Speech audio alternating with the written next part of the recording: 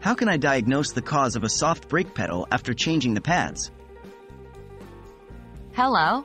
If you've just changed your brake pads and you're finding that your brake pedal feels softer than it should, this could indicate a problem.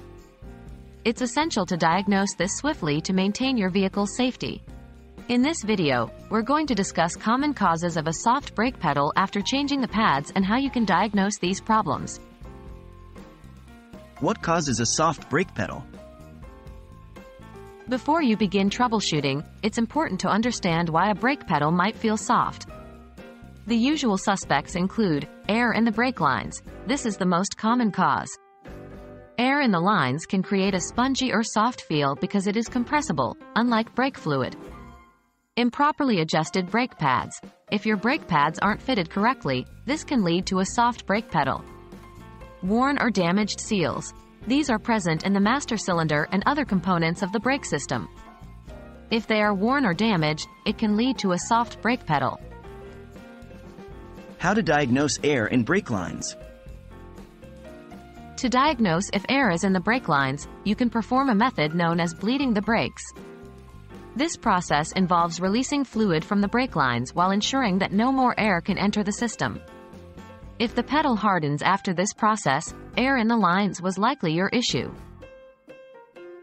How to diagnose improperly adjusted brake pads? To check if your brake pads are improperly adjusted, inspect the brake pads and rotor. The brake pads should be evenly seated and not tilted or misaligned.